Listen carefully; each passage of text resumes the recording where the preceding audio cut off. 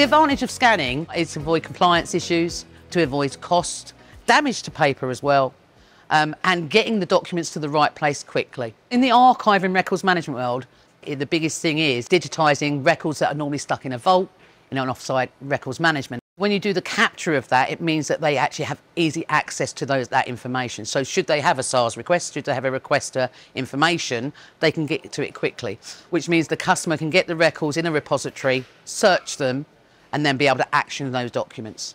And we follow a process called BSI 10008, which means what we do is legally admissible.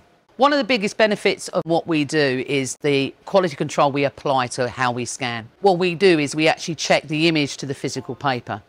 There are lots of scanning companies out there. What's the difference is that when we turn around and say we've quality assessed it, we have, and there's a full audit trail to the image level. We have a close interaction with our customers, whether that's weekly, monthly, daily. And that gives the customer the feeling of safety.